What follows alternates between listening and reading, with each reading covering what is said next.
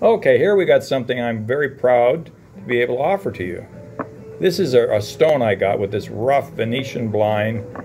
It's layers of lodolite, like a Venetian blind curtain, you see? I'm holding my camera on the wood so this thing focuses. I'll pull it back a little bit. See, it's great. The lines run all the way through it. These are really, really difficult to find. This are the rocks. And then I had Vanderlei carve this magnificent little skull.